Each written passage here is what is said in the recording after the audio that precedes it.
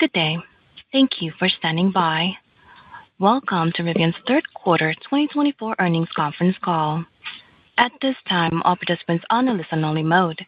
After the speaker's presentation, there will be a question-and-answer session. To ask a question during the session, you will need to press star 11 on your telephone. You will then hear an automatic message advising your hand is raised. Please note that today's conference is being recorded. I will now hand the conference over to your speaker host, Tim Bei, Vice President of Investor Relations. Please go ahead. Good afternoon, and thank you for joining us for Rivian's third quarter 2024 earnings call. Today, I'm joined by RJ Scaringe, our CEO and founder, Claire McDonough, our CFO, and Javier Varela, our Chief Operations Officer. Before we begin, matters discussed on this call, including comments and responses to questions, reflect management's views as of today.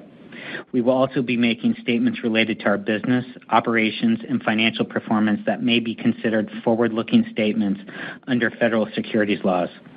Such statements involve risks and uncertainties that could cause actual results to differ materially. These results and uncertainties are described in our SEC filings and today's shareholder letter. During this call, we will discuss both GAAP and non-GAAP financial measures. A reconciliation of GAAP to non-GAAP financial measures is provided in our shareholder letter. Just before the call, we published our shareholder letter, which includes an overview of our progress over the recent months. I encourage you to read it for additional details around some of the items we'll cover on today's call. With that, I'll turn the call over to RJ, who will begin with a few opening remarks. Thank you, Tim, and thank you all for joining us today. I'm going to start by talking about the R1 and specifically the Gen 2 ramp-up. First, the material costs progress we've made, as well as the efficiency improvements within the plant, are really important and critical for our long-term profitability as a business. Those changes and a lot of the changes that went into Gen 2 were focused on cost, but we also introduced hundreds of other design and engineering changes that enhance the performance of the customer experience in the vehicle.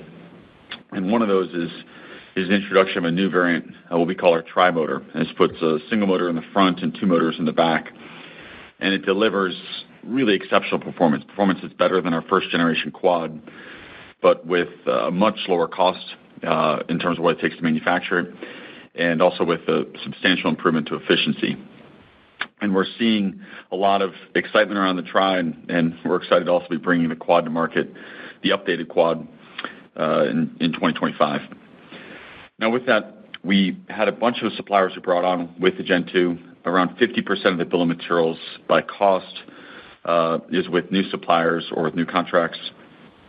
And with that, there's been some challenges, and those have really impacted us in the quarter. And this has been a tough quarter for us because of some of those supply chain or supplier ramp challenges. And one of those suppliers in particular has limited our production quite substantially, and we're working very, very hard to address that. This is one of our highest priorities in terms of the business, and we're seeing this as really a short-term issue, but it certainly introduced challenges as we saw in Q3. Now, a lot of the learnings that went into the Gen 2 ramp-up, the design of the components, the design of the systems, are underpinning what's going into R2. And the R2 program is advancing. It's from a timing point of view, it's on track, and the product itself is really exciting. It's delivering a level of performance and capability in a package that really looks and feels like Rivian, but it's doing it at a substantial reduction in terms of its overall cost. And a key part of this isn't just the design of the components; it's also all the supplier relationships that we've grown and built through R1. And today, as it stands, we've sourced about 85% of the bill of materials on the R2 program. And that 85% that's been sourced is within our aggressive cost targets we've set for the program. And we've talked about these at our Investor Day, but this is overall going to be what allows us to reduce the cost of R2 relative to R1 on a sort of a like-for-like basis in terms of content by about 45%. Beyond just the cost focus that's gone into R2, this is also a program that's really been architected around creating something that's special and unique in the marketplace. And our key objective is to make sure we can capture the same level of market share and excitement that we've done with R1, where R1's one of the strongest market share players for vehicles, flagship vehicles over $70,000.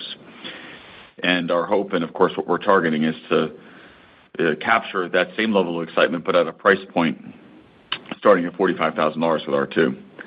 The key to delivering all this is of course, the launch of our plant and the production line here in Normal. And the expansions we're making to the facility are well underway. The grading work at the site level is essentially done.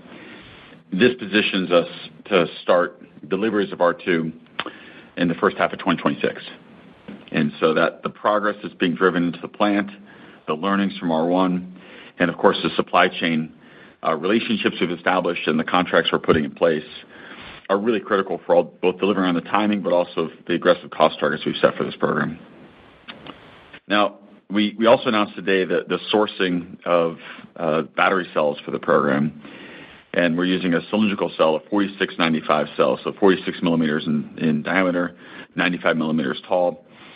And that relationship with LG is something we've been working on for quite some time.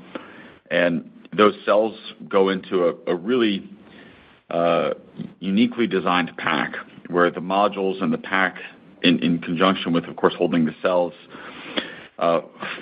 act as a core structural element of the vehicles. This is a structural battery pack, where not just the structure of the pack is part of the body, but the top of the battery pack actually forms the floor of the vehicle. And so these are the types of decisions we're making across the R2 program to drive cost efficiency through part elimination or part consolidation, which is key for us delivering at the price point we've talked about with R2, but doing that with a healthy positive gross margin. Now, beyond body structure, battery sourcing, the vehicle architecture, some of the things we've talked about, one of the other really important elements of R2 is leveraging the electrical architecture, our topology of ECUs, and the software stack we've developed, and put that into the Gen 2 of R1, as that platform underpins R2. It's also core for our joint venture with Volkswagen. And the joint venture with Volkswagen continues to progress well. We remain really excited about this. Our teams are passionate about the impact we can drive through leveraging and seeing our technology make its way into so many different vehicles. We have a drivable demonstrator where we've put our hardware and our software into a Volkswagen Group product. And the investments from Volkswagen as part of this joint venture, which we've talked about in the past, these are really important for us. These allow us to not only fund the continued growth of Rivian and through the launch of R2 and Normal, but also allow us to launch our production plant in Georgia, where that will not only produce R2, but other vehicles on this midsize platform. And ultimately, the capital we have, plus the capital provided by the joint venture, will take us through positive free cash flow. Now, I said it before, and I do want to end by just restating the importance of creating highly compelling product in driving the transition to electrification. You know, we've seen that with R1. The R1S is the most popular SUV over $70,000 in California, and that's not just the most popular electric SUV, it's the most popular SUV sold in California. We're hoping to see that level of excitement continue and carry through with R2, as I said.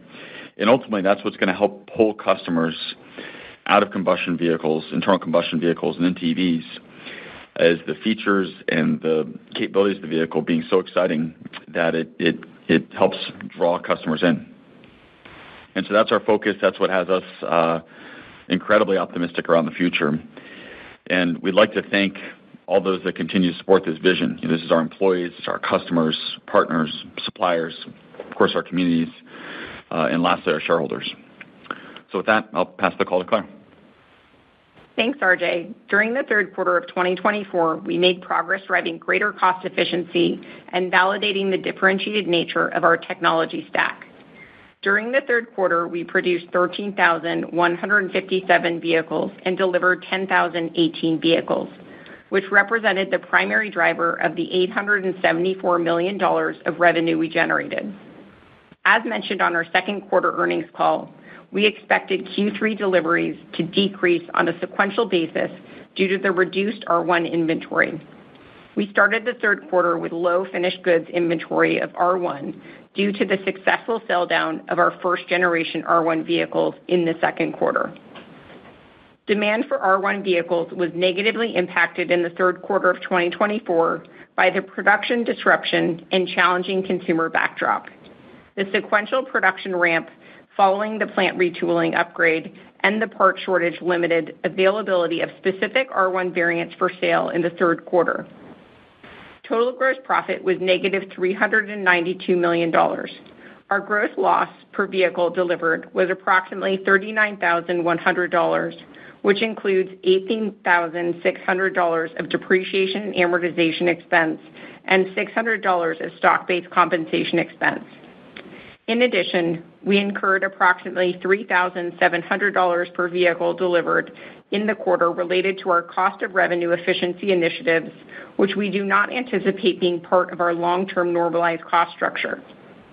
The introduction of the second-generation R1 platform, combined with the commercial cost improvements and commodity tailwinds, are expected to enable a 20% material cost reduction when comparing an R1 dual motor with large pack produced in Q1 2024 versus Q4 2024. Importantly, in the third quarter, we saw a meaningful reduction in our second-generation R1 material cost as compared to our first generation. This is in line with our target, and we expect to see this continue into the fourth quarter. We remain focused on driving greater cost efficiency throughout the company and continue to see this result in lower operating expenses. Our GAAP operating expenses in the third quarter were $777 million, which is the lowest level we've had in 3 years and a reflection of the cost savings initiatives we've put in place. We are reaffirming our annual production guidance of 47,000 to 49,000 vehicles. We expect to increase our tri-motor and commercial van production and deliveries in the fourth quarter as those variants only require one enduro motor. I want to emphasize we believe this is a short-term obstacle.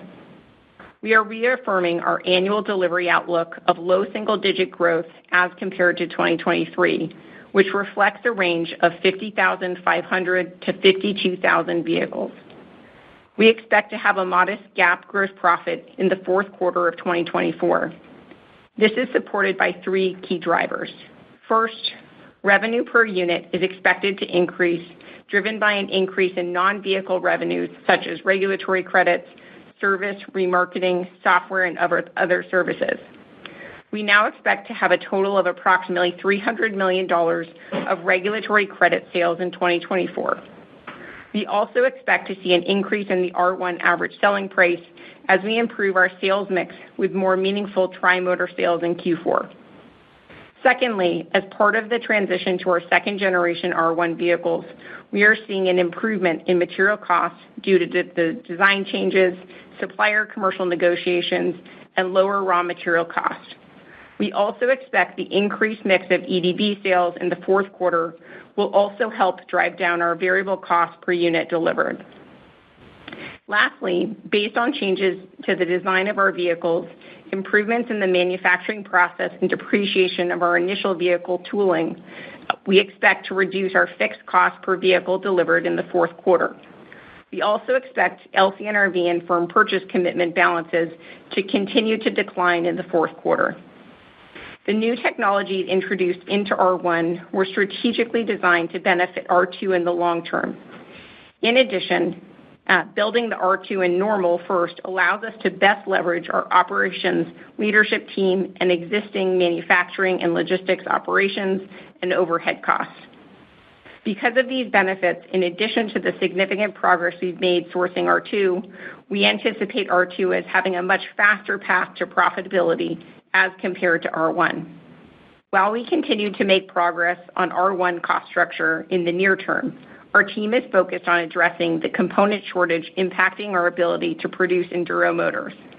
Due to the lack of fixed cost absorption associated with the lower 2024 volumes, we are revising guidance for our 2024 annual adjusted EBITDA to between $2.825 billion loss to a $2.875 billion loss. CapEx guidance for 2024 is unchanged at $1.2 billion. Looking ahead, we are excited about the significant opportunity of our joint venture with Volkswagen Group.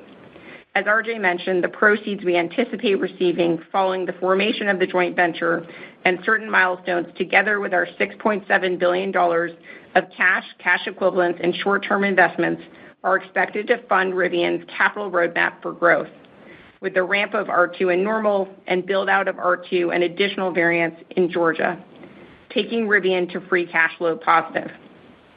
We are excited to share the cost savings potential, milestones, and other benefits upon closing, which we expect to happen this quarter. I wanted to again thank our team, partners, customers, suppliers, and shareholders for their tremendous support. With that, let me turn the call back over to the operator to open the line for Q&A. Thank you. Ladies and gentlemen, to ask a question, you will need to press star 11 on your telephone and wait for your name to be announced. To withdraw your question, simply press star 11 again. In the consideration of time, please limit yourself to one question and one follow-up. Please stand by while we compile the Q&A roster. Now, first question coming from the line of Emmanuel Rosner with Wolfe Research. Your line is now open. Thank you so much.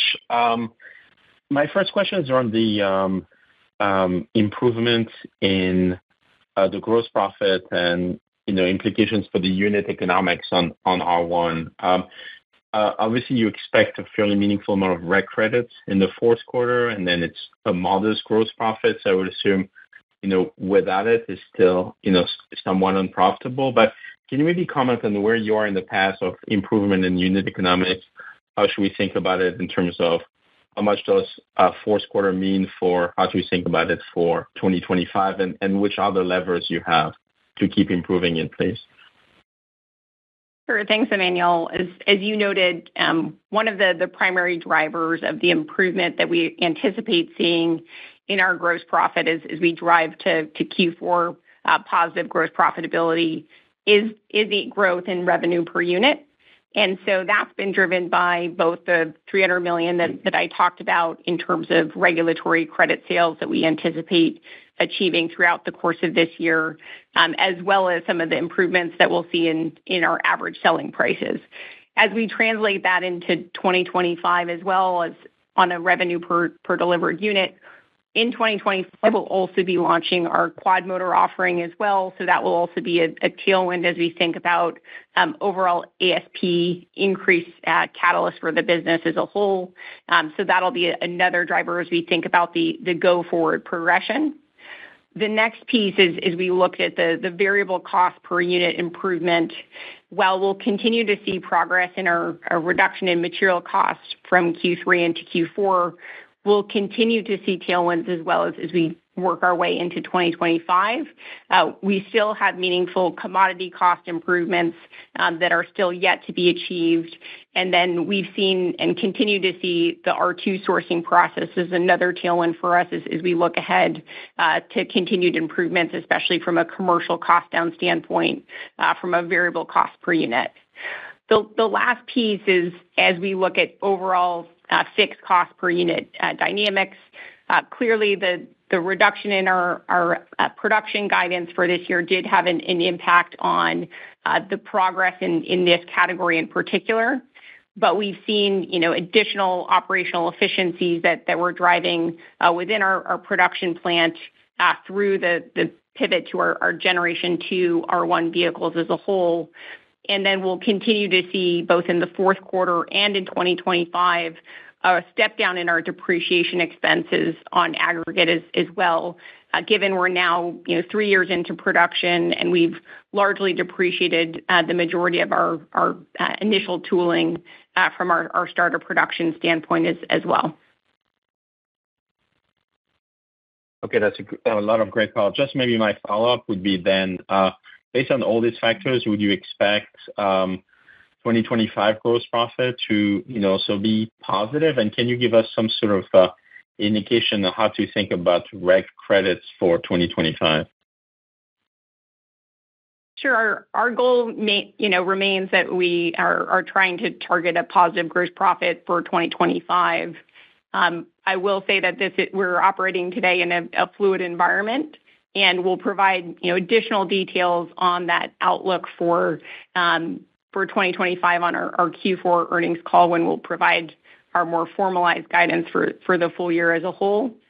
As it pertains to regulatory credits, we do have visibility into future opportunities for the sale of our reg credits into next year, and would expect them to be in line with what we've seen here for 2024 as a whole. Thank you. Thank you.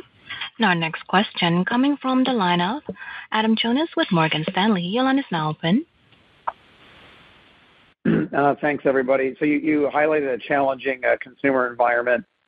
Just wanted to drill in on that. Can you remind us what percentage of your volume in the quarter is pre-ordered versus sold out of dealer inventory, and how is that changing?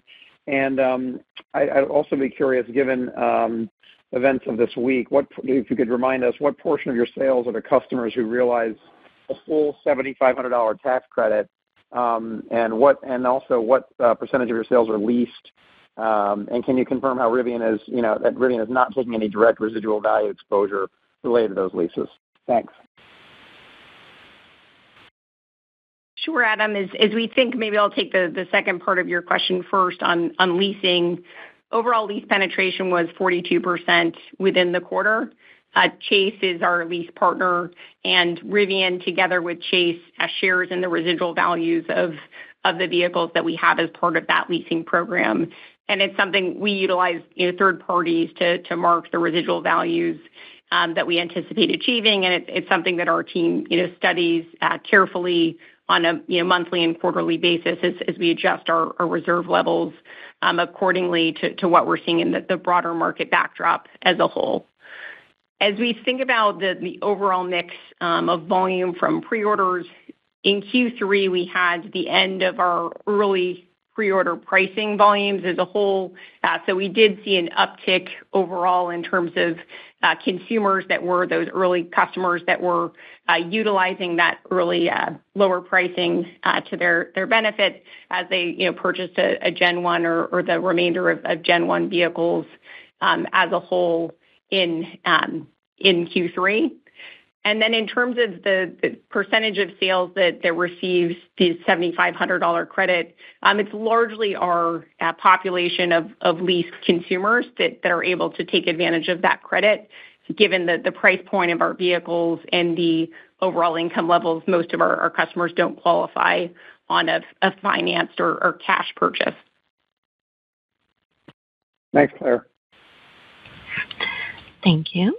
And our next question coming from the line of Dan Levy with Barclays. Your line is now open. Hi. Good evening. Thank you for taking the questions. I want to start and just follow up maybe a bit on Emmanuel's question. And just to decompose the third quarter COGS per unit, it was roughly $127,000 if you backed out the cost of revenue initiatives.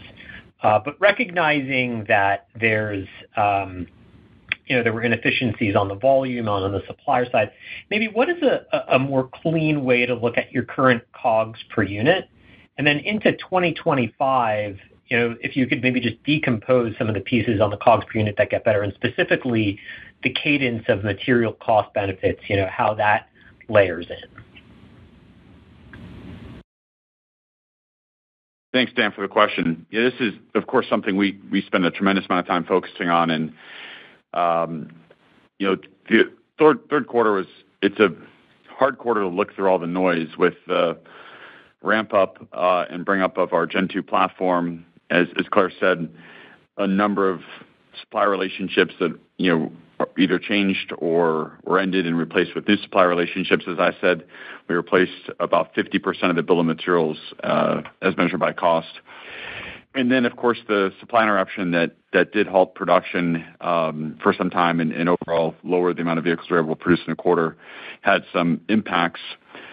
So you look through all that noise, and I think the important thing to note is if you were to look at material costs in this quarter, in Q4, and you were to compare that to our material costs in the vehicle in Q1 of this year, the Q4 material cost is going to be 20%.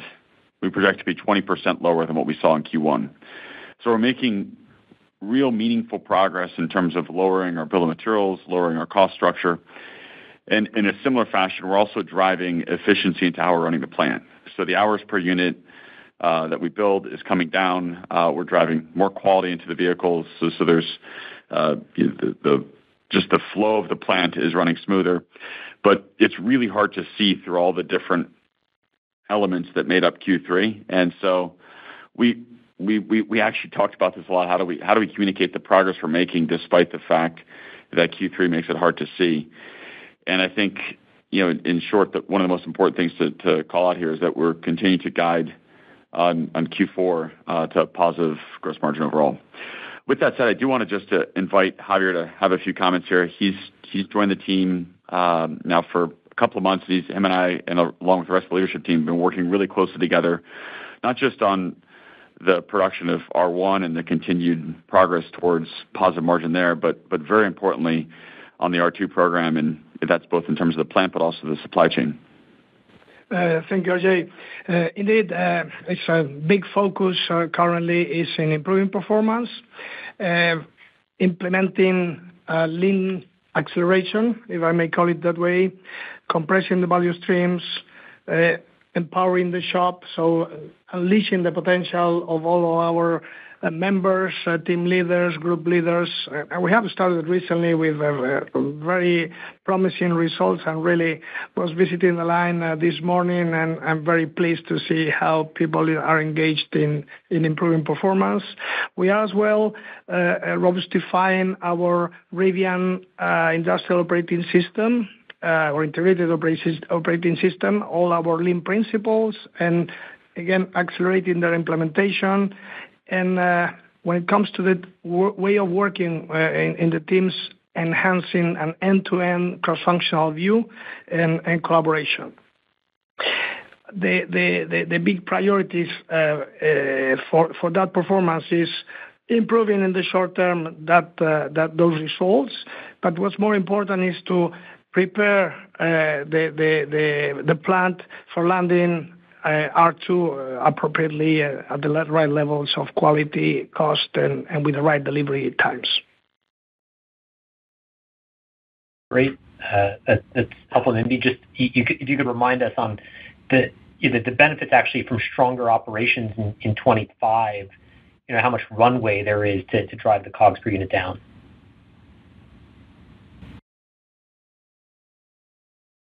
Sure. As we think about 2025, one of the core benefits that we'll have is having the Gen 2 in production for the entirety of the year relative to what we had over the course of 2024.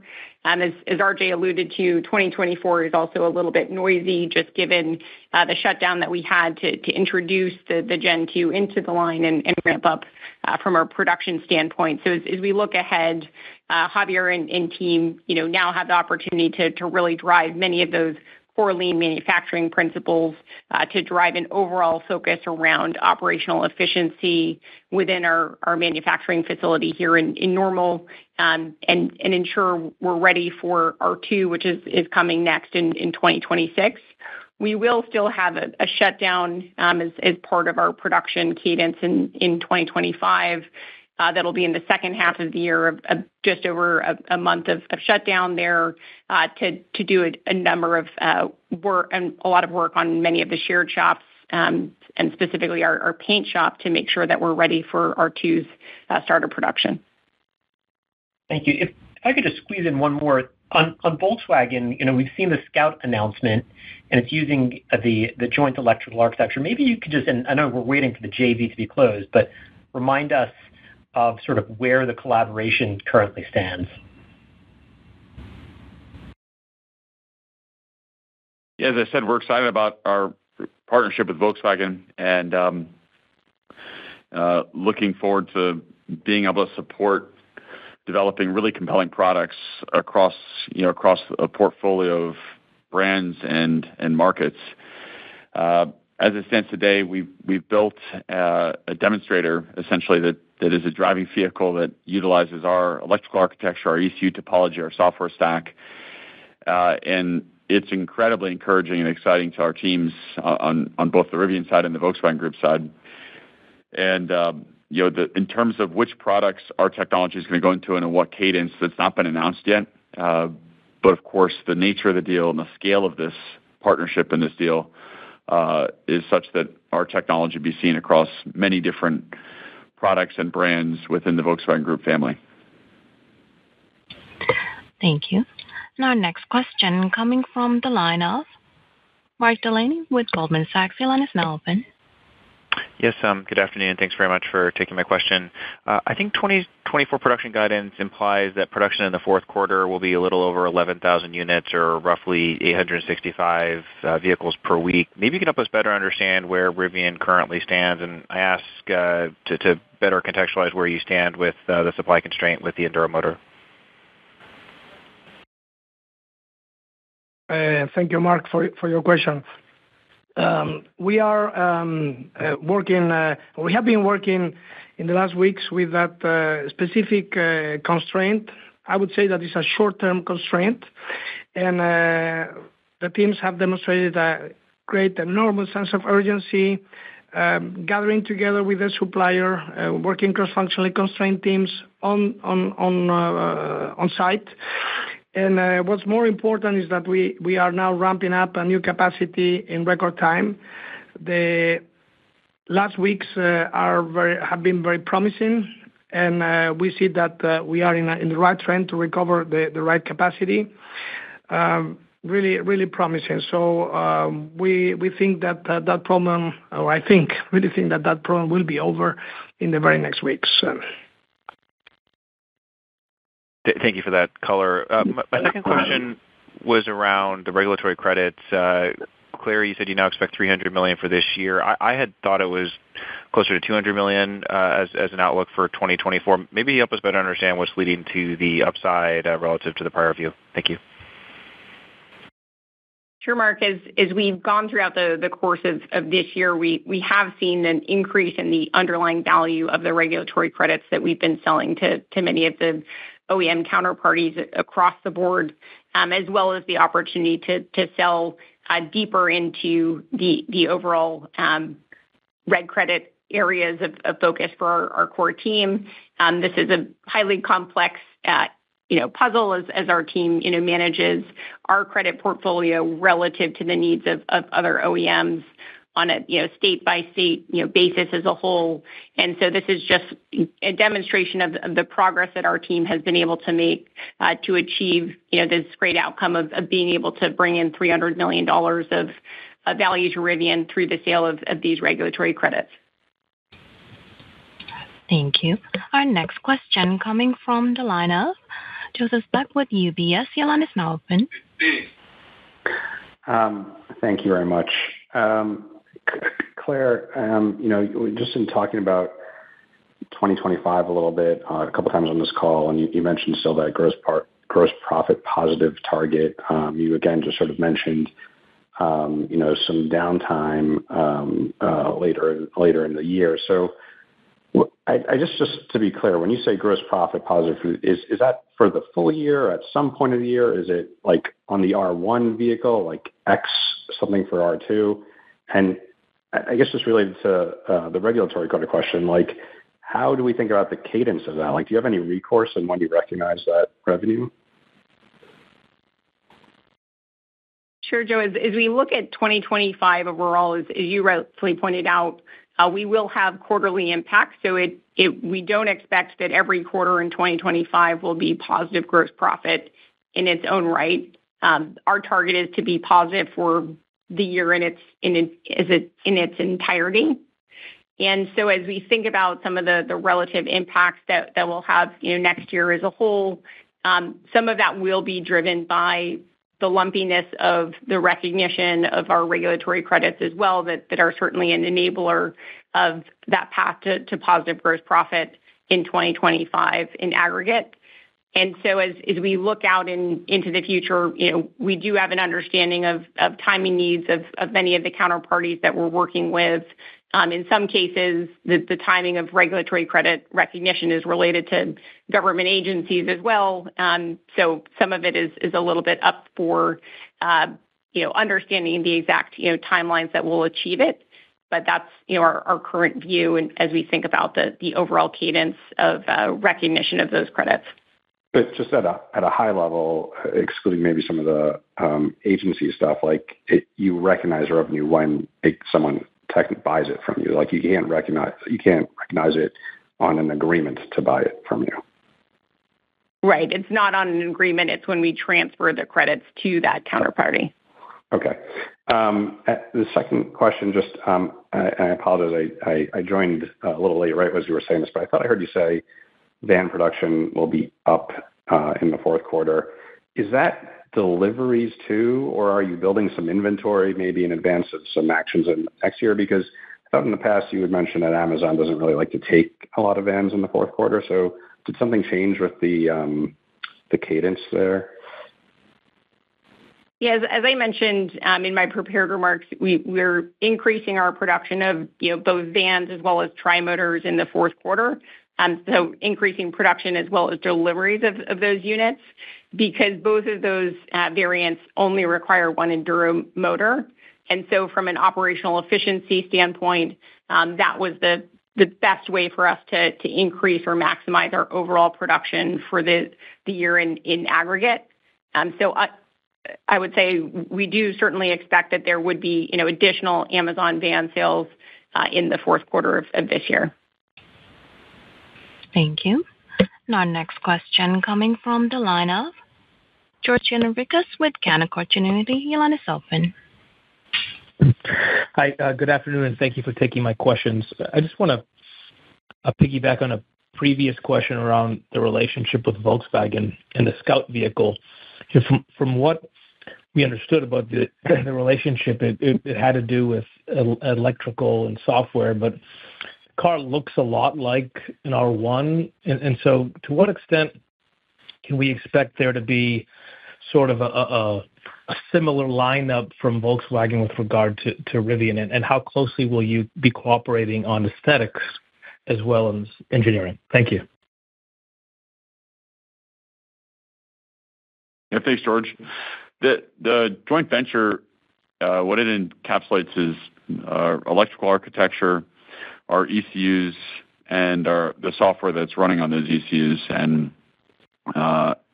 it's really important to recognize that doesn't mean the UI frameworks, the way the digital screens inside the vehicle look, the number of screens, the shape of the screens, but really the underlying software. And that's going to, that platform, our platform is going to be used across a wide range of products and brands. And each of those products and brands will have decisions around what the vehicle itself looks like, which of course doesn't link to the software, to the electronics, but they'll also have decisions around what the UI looks like inside the vehicle and their overall digital design and design framework. So, with regards to our role in any design decisions, those decisions remain with the brands, of course, within Volkswagen Group. Thank you. And maybe as a follow-up, just any update on commercial vehicle traction in the marketplace and when we could expect additional customers to ramp volumes? Thank you very much. As we've said for a while now, the sales cycle on these larger corporate commercial fleets takes some time. It's not just the purchase of the vehicles or the decision around vehicles, but it often means changes to the standard operating procedure for the fleet operator. It requires charging infrastructure, which often is not simple because the sites that they're operating out of may not have been designed for that level of power, that level of energy. And so, with that said, we are starting to see the beginnings of the efforts that we've had over the last year to put those in place, and we'll start to see more of that in 2025. And this is a focus for the team. And we're super excited about seeing our vans out in the world with different logos and different brands on them as different fleets start their journey towards electrification.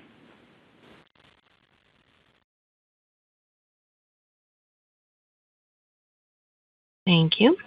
And our next question coming from the line of Tom Narayan with RBC Capital. Your line is now open. Hi, thanks for taking the question. Sorry, one more on regulatory credit. So if I if I look at the Q3 gross profit at the negative $392, I believe the $300 million of that, I think $275 hits in Q4 alone. I think you did 25 year to date. That would imply like $117 million benefit in Q4. Volumes were depressed in Q3, so they're coming back in Q4. That should be a benefit, a big piece, I would think, of that 117. It just feels like the sequential bridge between Q3 to Q4 on cost improvement sequentially might not be as significant. It'd just be helpful, Claire, to just see what the cost improvement piece of that bridge is. If you could quantify that, that'd be really helpful. Thanks. Sure, Tom. We don't give specifics, but as we think about the core drivers beyond the revenue-related ones that we talked about, there is going to be significant improvement in underlying average selling prices as we start to sell through additional tri-motors in the quarter. As I mentioned previously as well, we ended the pre-order holder early pricing, and so that would be a natural boost overall as we think about more full price sales in the fourth quarter in aggregate. And then as we look at the underlying cost structure as a whole, embedded in our production guidance is slightly below our Q3 level as we think about the underlying fixed cost absorption. So where we're seeing the benefits there, as I mentioned, are really a step down in depreciation. We also expect to see our LCNRV and firm purchase commitment levels coming down, and then we'll see continued progress on a variable cost per unit basis. So as RJ highlighted previously as well, there's a bit of noise that you see in the Q3 numbers. So Q4 will be more representative of our go-forward, launching off point into 2025, where we anticipate seeing, further progress across, each of the three core drivers of revenue per unit, variable cost per unit, and fixed cost per unit improvements. Got it. My follow-up, RJ, on the R2, I believe the $45,000 price variety is the one that's not the 300-mile range one. It might be below. Just wondering how competitive that would be, a $45,000 under 300-mile range vehicle in 2026. The competitive environment seems to be, we have GM with the, Equinox that's sub 30,000 with 300 plus miles of range. How does that compete? Is it a different demographic, perhaps, that makes it, different features beyond just battery range? Just love to hear how the competitive environment, shakes out with that product at that range, at that price. Thanks. Yeah, thanks, Tom, for the question on R2. We love talking about R2. We're super excited about it. Just to clarify, that the $45,000 starting price for R2 corresponds to a lower performance spec on the vehicle relative to what's possible at a platform level, but the range on that variant is still over 300 miles. So it's a 300-mile, what we say 300-plus miles of range, but on a lower performance spec and with some of the content levels on the interior slightly different than the top spec variants. And, we've spent a lot of time looking at this relative to what else is in the market. And one of the biggest unlocks, we believe, for overall demand of EVs and the path towards ultimately 100% of new vehicle sales being electric is the need for a lot of customer choice and a lot more choice than we have today. And there are very, very few compelling options in that sub $50,000 price range. And, we believe R2 is going to be an important product for giving customers choice. That's a unique form factor, unique performance and brand and product attributes. And having spent a lot of time in and around the vehicle, I can say I've never been as excited as I am for a product as I am for R2. Thank you. And our next question coming from the line of Jake Scholl with BNP Paribas. The line is now open. Hi, everybody. On the revenue per unit increase for the fourth quarter, I assume this excludes the $275 million in regulatory credits. Is the increase a year-over-year reference or compared to the first quarter? Can you just remind us? And then just to echo, maybe part of Adam's first question, what's the level of visibility in your order book for such a sizable ASP step up? And would the increase in EDV deliveries for the fourth quarter weigh on your ASP? So if you could help to mention what that EDV growth is might look like, and whether sequentially or year-over-year, that'd be great as well. Thanks. Sure. As we think about the revenue per unit increase in the fourth quarter, as you rightfully called out, we see an increase in R1's average selling price, which is partially offset by an increase in the sale of commercial vans in the fourth quarter. Those comments are relative to what we experienced in the third quarter of this year as a whole. And I would say as we look back to last year in aggregate, in Q4, you did see a much lower, sort of 8% of revenue being represented by commercial vans. We'll see that just over, about closer to the 25% level in Q4 of this year in aggregate. So there will certainly be some puts and takes there, but that's really the foundational drivers as we think about overall ASP. But on a blended average unit, we'll still see relative to Q3 an increase from an average selling price standpoint. Got it. Super helpful. And then just go ahead. Do you have anything else to say? No, I was just going to comment a little bit on order bank or order book visibility as a whole. Our teams, from a go-to-market standpoint, are continuing to drive and push for more consumers to get behind the wheel of our vehicles.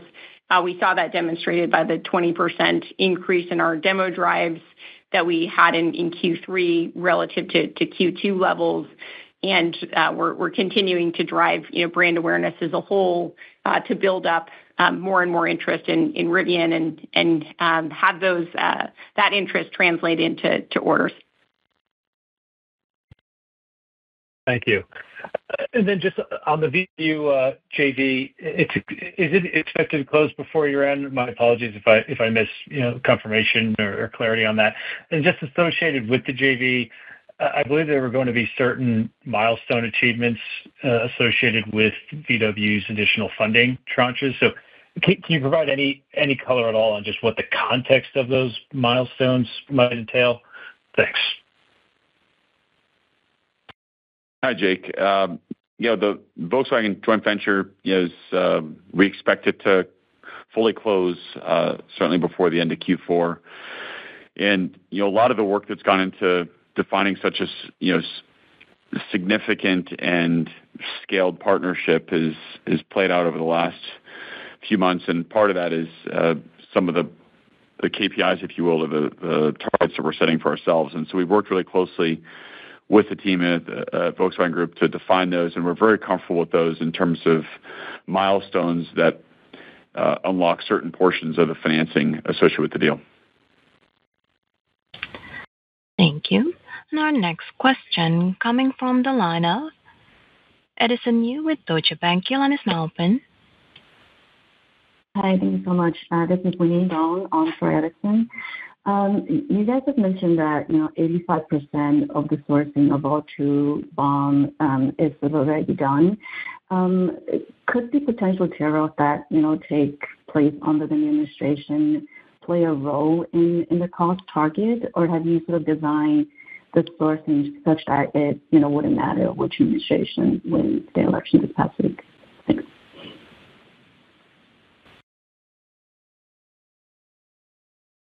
The R2 sourcing process is something we've looked at very strategically and certainly have contemplated even prior to the election, just what the impact would be should the overall approach to tariffs change. And so a lot of our focus has been on sourcing suppliers that are not going to be subject to large tariffs, and in places where we have source suppliers that are overseas that could be subject to changes in tariff structure,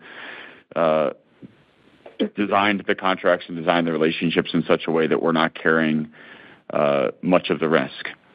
Now, with that said, there's a lot of policy elements here that are in play, and we're watching it very closely. I think what's going to be interesting is how far this reaches into the upstream supply chain. So as we think about raw materials, that's something that every manufacturer, certainly ourselves included, are thinking about. Got it. That's very helpful. And then I think in Q3 we did see sort of like a meaningful decline in OpEx sequentially. Can you remind us if there was any sort of extra reductions that flew through versus initial expectation, and then how sustainable that is and how we should be thinking about that for 2025? Thanks. Sure. As we think about the underlying reductions that we've seen in our cash operating expenses, we were able to bring that level to about $599 million for Q3, which is a significant step down from where we were in the first half of the year. We've talked about the second half as being lower than the first half in aggregate, which will unlock our ability to be able to have lower cash operating expenses in 2024 relative to what we had in 2023. And this is the collective efforts of many members of the Rivian team across the company, continuing to focus on driving efficiency so that we can strategically invest in the most critical areas of the business as we think about many of our differentiated technology investments, as we think about the continued rollout of our service centers and spaces to support our go-to-market efforts and strategy. And so very much proud of the work that our team has done to enable this level of improvement. We do expect, as we look to Q4, that we will see an uptick in terms of our spend. That's really driven by additional R2-related spend that we'll begin to see from an R&D standpoint, and then the ongoing build-out of our go-to-market strategy, which will have some limited growth in our SG&A line item as well. Thank you. And our next question coming from the line of Alex Potter with Piper Sandler. Your line is now open. Perfect. Thanks. So I had a question on the Volkswagen relationship. There's obviously been, a fair amount of intrigue in the media regarding headcount reductions and restructuring and plant closures and things going on at Volkswagen. And I just wanted to, get some clarity on whether any of the teams that you've been working with may or may not be impacted. I don't know. Obviously, you maybe can't put words in their mouth, but has this impacted you in any way, or are there ways that it could potentially impact you, looking ahead? Alex, thanks for the question.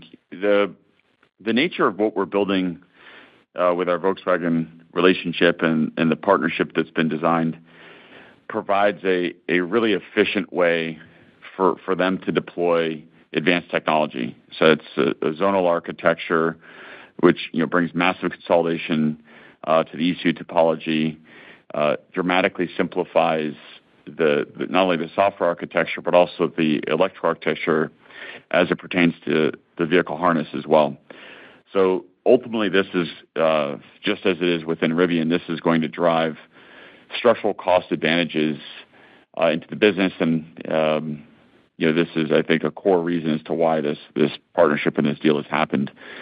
So I think in the context of driving greater efficiency into their business, what we're building with the joint venture absolutely aligns with that and is really important for not only creating products that are really compelling to customers, but to create those products in ways that are highly cost efficient. Okay, very good. And then maybe lastly, there was a fair amount of verbiage in the shareholder letter on Connect Plus, streaming apps and things of this nature. It sounds sort of compelling. It sounds like the take rates are pretty high amongst people who have been trying it. Is this something that, is modelable, something that investors should be including in their own forecasting, or is it not quite material enough to call that out? Thanks.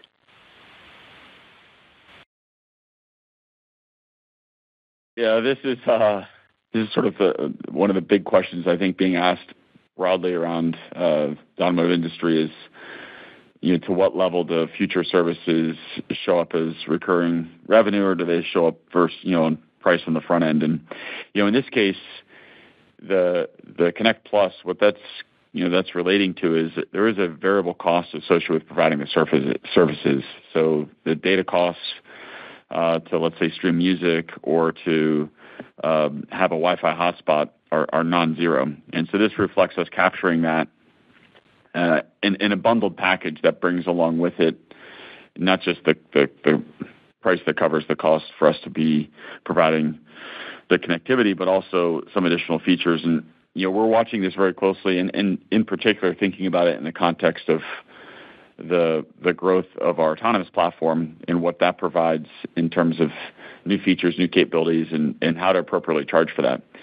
And I think it's too early to tell for us as an industry to say whether customers are going to prefer to pay for things up front or whether they'll pay, like to pay for them over time. And the way we've at least modeled it internally is we've looked at the likely existence of both models, where you'll have some customers that would prefer to pay up front and others that would rather pay on a more variabilized basis.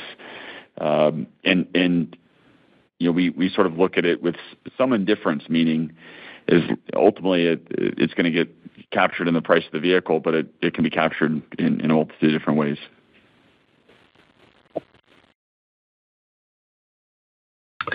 Thank you. One moment for our next question. And our next question coming from the line of Mike Shlisky with D.A. Davidson. Your line is now open. Yes, hi. Thanks for taking my question. I guess given some of the challenges you mentioned, the consumer challenges you had mentioned earlier, just with some of the demand impacts that's been having, I've heard about these kind of new variants that might have higher price, and you've got a higher price assumption in the fourth quarter.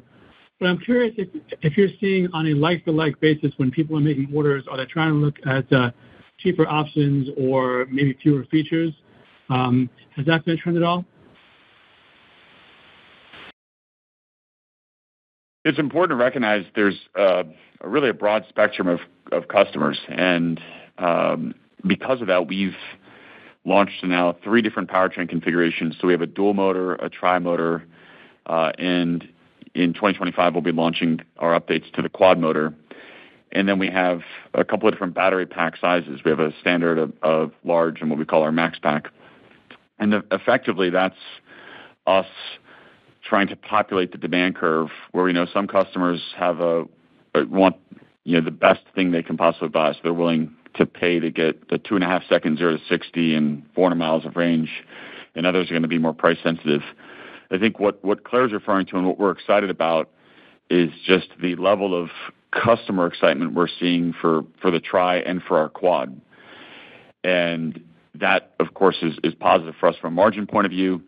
But these are hard things, you can imagine we tried to model this, predict this, and these are hard things to accurately predict. And to now have the tri in the market and to see how customers are reacting to it, see when we put a tri-motor variant into our shop, how quickly, it's there for, but a moment, it disappears very quickly. The level of excitement and demand for that vehicle is high. And so looking into 2025, our next generation quad motor vehicle is really, it's just exceptional. It's the first gen quad was great, but this is a whole nother level. It's a vehicle that can do the quarter mile in less than 10.5 seconds. It's incredibly smooth and refined. It can go into almost any imaginable off-road environment, and you can use it as an everyday driver while in conserve mode getting close to 400 miles of range. So it's just a very unique combination of attributes, and of course, it'll be priced as such and therefore drive a healthy margin to the business. So this is the reason we have this different topology of motor, battery combination, and trim combinations to allow us to sell into multiple different customer types. Thank you. And I'm showing no further questions. I will now turn the call back over to RJ Scaringe for any closing remarks. Thanks, everybody, for joining us on the call today. As you heard me say in our opening remarks, this is a challenging quarter with some of the production interruptions we had around supply and some of the nuanced complexities associated with transitioning into the Gen 2 vehicle and ramping our Gen 2 R1. But we are incredibly excited about what lies ahead, not just with Q4, but thinking into 2025 and, very importantly, into 2026. The excitement around the R2 program, both internally and externally, but from customers, but also just with the teams that are developing the product and preparing it for launch is contagious internally. And every time I'm in or around it, I think to myself, I wish this was available today. So we are fully embodying that and doing everything we can to get that vehicle to market, both on time, but as Javier said, also really excited about how we're maintaining the program around its cost targets, which is such a significant focus for us with that program. And with that, it's exciting to have Javier join us on this call today. He's been a great partner to me as we're continuing to build Rivian for the next stage of growth and really focus on preparing ourselves for a significant ramp-up in volume with R2, and along with that, considerably lower cost to produce our vehicles. So with that, thanks everyone for joining the call and look forward to our next one. Ladies and gentlemen, that concludes our conference for today. Thank you for your participation. You may now disconnect.